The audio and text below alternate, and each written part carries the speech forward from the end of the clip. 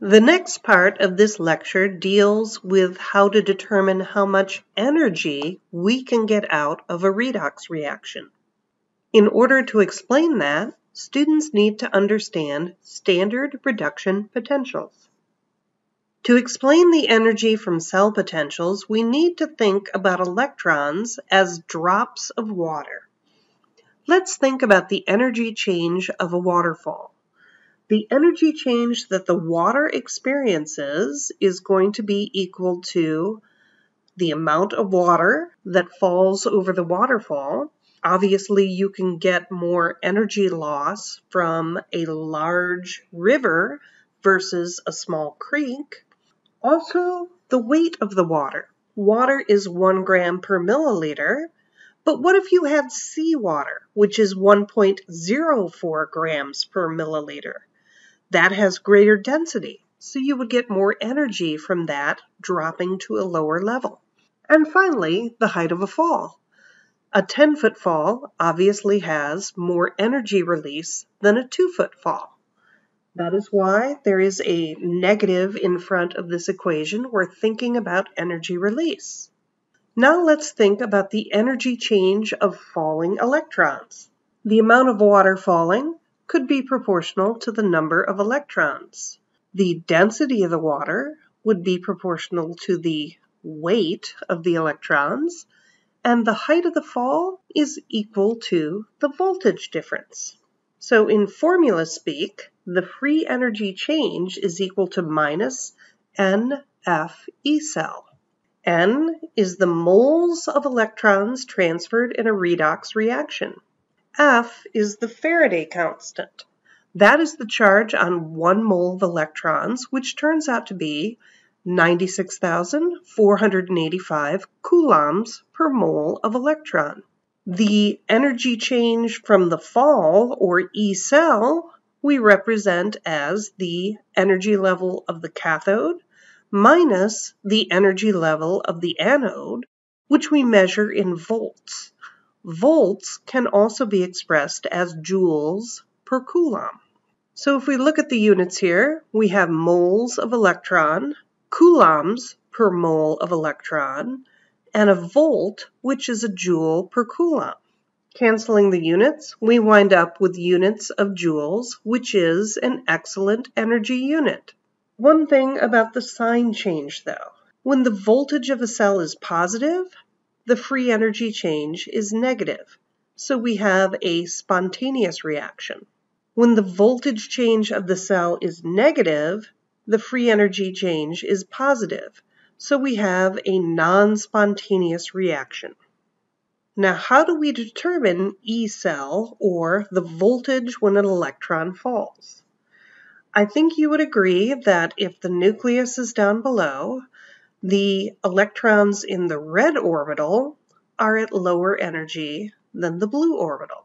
Or if we represented this as the Bohr model of the atom, again, the electrons that are in the red level are closer to the nucleus, and the electrons in the blue level are further from the nucleus. Let me relate that to voltage. Electrons that experience more negative reduction potentials are far from the nucleus. They are out in the cloud with the other electrons. Electrons which experience a more positive reduction potential are closer to the nucleus. So negative is further away from the nucleus than positive, and therefore negative has higher energy orbitals than positive. So what's in the middle if you go from negative to positive? Internationally, we have all agreed that the standard hydrogen electrode is our zero value. This is expressed as 2 hydrogen ions reacting with 2 electrons to make hydrogen gas. So worldwide, this is considered the zero, which all other reduction reactions are measured against. We are in the redox chapter right now, so to keep the reaction simple, we're going to stick with H+. Later in the acid-base chapter, you'll realize that H+ in water actually forms a bond, and we're talking about the hydronium ion. But you notice this makes the reaction a bit more complicated. So let's stick with H+ while we're in the redox chapter. So here is a selection of standard reduction potentials from our textbook, and you notice the standard hydrogen electron is in the middle. Then we have values that are more negative and values that are more positive. Notice that these are standard reduction potentials. So each one of these reactions involves electrons on the reactant side and a material that is going to be reduced by the addition of electrons. Therefore, the oxidizing agents are on the reactant side, and the reducing agents, the ones that now have the electrons, are on the product side. So our reduction potential table in the book actually very nicely lines up with nuclear energy levels. If we consider the nucleus down below here, oxidizing agents have empty orbitals, and you can see that potassium has the empty orbital that is furthest from the nucleus. Reducing agents have electrons in their valence orbitals, and we can see that F1- has electrons that are very close to the nucleus. And if you're wondering why sometimes there's one electron and sometimes there's two, I've paid attention to the reaction. The first reaction involves the addition of 1 mole of electrons, and the second reaction involves 2 moles of electrons. So our table is very naturally set up to help us identify strong oxidizing agents and strong reducing agents. The strongest reducing agent on our table is potassium, which has a high energy electron.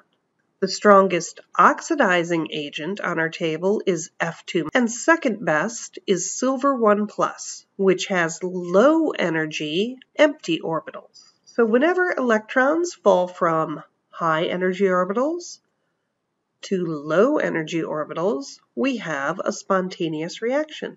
So on our reduction table, anything falling downhill to the left is spontaneous.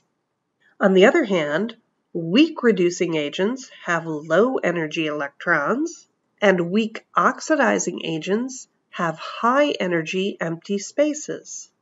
So anything on our table that goes uphill when we go to the left represents a non-spontaneous redox reaction. Here is a question for you.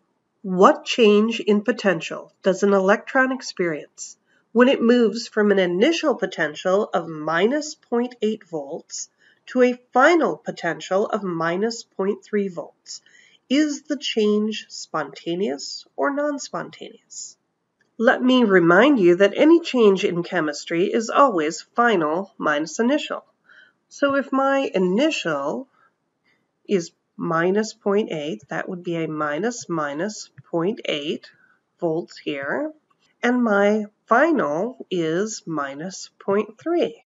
So hopefully you can take negative 0.3 minus a minus 0.8 and come up with a value. And I remind you that whenever E cell has one particular sign, delta G has the opposite sign.